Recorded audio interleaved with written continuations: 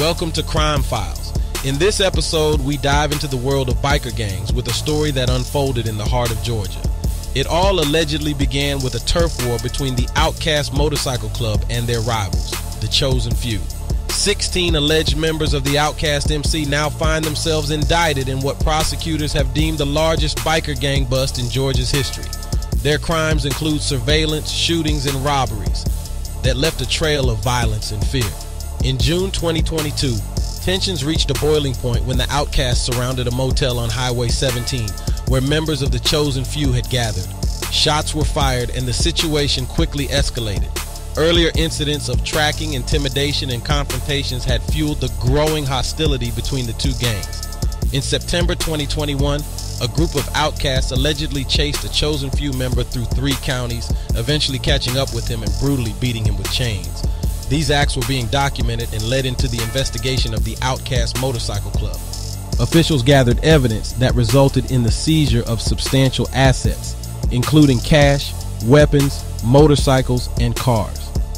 This eventually led to the indictment of 16 individuals on charges of domestic terrorism, assault, armed robbery, and violations of Georgia's Street Gang Terrorism and Prevention Act.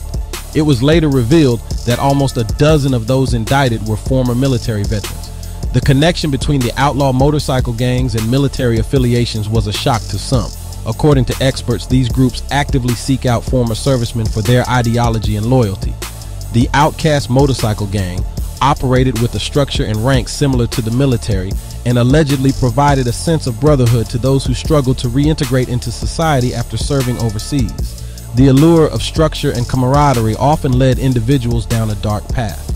The Outcast and the Chosen Few gangs have been labeled as 1%er or outlaw motorcycle gangs by prosecutors. According to the FBI, these gangs use their motorcycle clubs as conduits for criminal activities.